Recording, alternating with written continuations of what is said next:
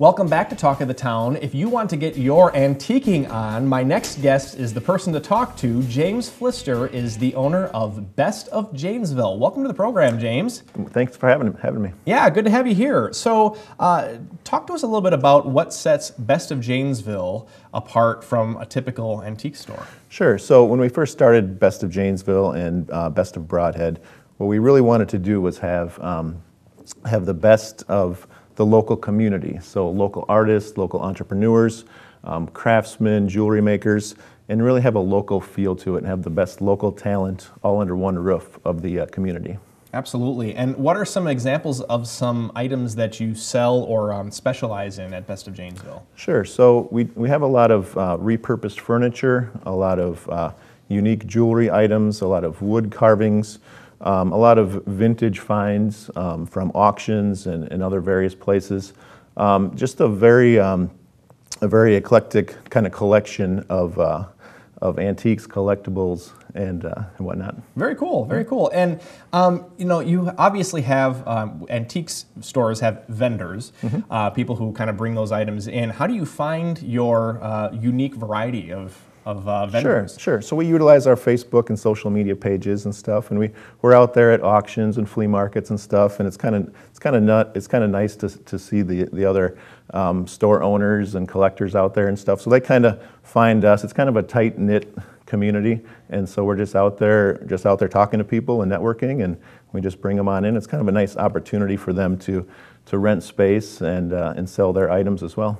Yeah, absolutely. And you know, obviously, how long have you guys been around now in Janesville? We've had our Janesville store open for a little over 1 year now, and our Broadhead store has been open for a little over 2 years now. And what's the community response been like for the Janesville store? It's been a very good response, very good response. We'll be out and around, and in fact, one of our vendors that does the repurposed furniture, Denise, she'll be, you know, she told us a story the other day where she was out at Applebee's, and she had the staff come up to her and said, "Hey, are you the revamped vintage lady?" And so it's starting to become kind of we kid with her, it's a celebrity status type of thing. So sure. It's becoming a big deal, and we're very happy to keep it going. Good. It's growing. That's awesome. And who's allowed to sell and showcase their items at the Best of Janesville? Sure. So anybody is welcome to come and showcase their stuff.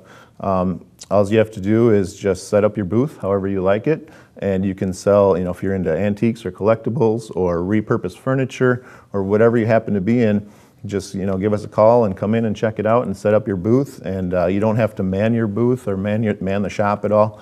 We'll take care of all that. We'll ring up all the sales for you, and you'll get a check in the mail. Awesome. And I haven't been down there yet, so I'm trying to like picture how the store is set up. Is it different vendors? There's different sections of the store that are dedicated to different vendors. There is, and we offer it so the vendor can rent as much or as little space as they like. So we do $1 a square foot, and you can come in and you can set up as much or as little space as you like, and that's how we do it. That's very cool. What kind of plans do you have for growth or expansion or anything else? Sure, we're actually planning on expanding into the building that we're in now. We're going to expand even further, so we'll probably be tripling or quadrupling the space that we're in now by the end of summer. And so we've got plenty of room for new vendors to come on out and showcase their stuff. I'm curious to know, I mean, you're a younger guy. How did you get involved in this business of antiquing? Sure, that's a good question. My wife and I my parents were really into flea markets and antiques and whatnot, and my grandma is really into rummage sailing and stuff. So it's one of those things. Once it's in your blood, I guess it's in your blood. You got the vintage blood. Yes. You're an old soul. Exactly.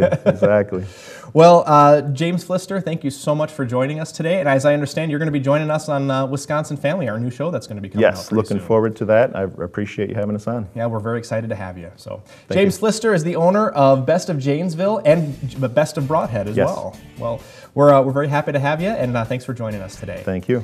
That's all the time we have for Talk of the Town today. We'll see you next time.